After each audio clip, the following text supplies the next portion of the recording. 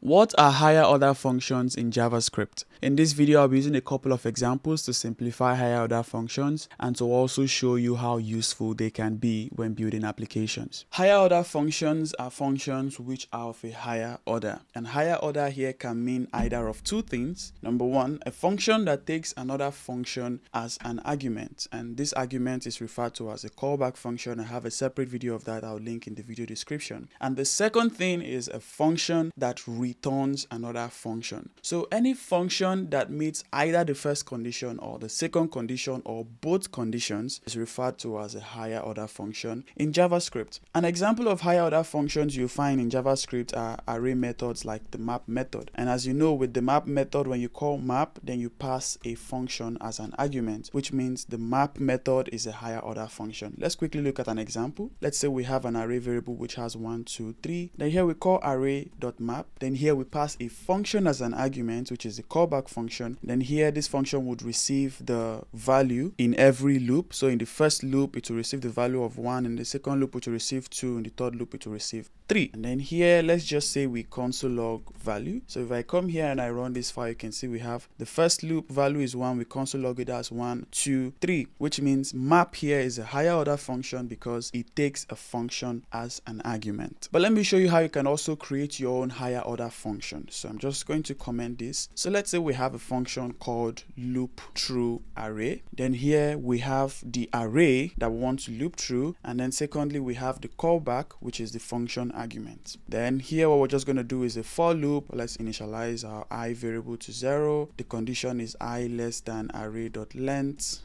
Then we increment the I variable. And here all we're just going to do is constant value. We get the value at this particular index, which is going to be 0 in the first loop. In the second loop, it will be 1. And then all we're going to do now is we're going to call the callback function, which we pass as an argument. And then we're going to pass this value as an argument to that callback function. So here we have loop through array, which is a higher order function, not because it receives an array, but because it receives a function as an argument. So now we can execute this. Let's say we have our callback function here, and this function receives a value argument, and then here we're just going to say console.log value is, and then we have the value. Now if we come back here and we use this higher order function called loop through array, the first argument it expects is an array, so we're going to pass this array that we have declared above, array here. And then the second is the callback function, which is this one we have declared here, so we pass callback function. If I come here and I run this file, you can see now that we have value is 1, value is 2, value is 3. How does it work? See, the higher order function executes the callback function on each loop which we have here. So loop through array is a higher order function. And as you can see, creating higher order functions allows you to execute a function from another function. We have loop through array, we pass this callback function, and loop through array can execute this callback function whenever it likes.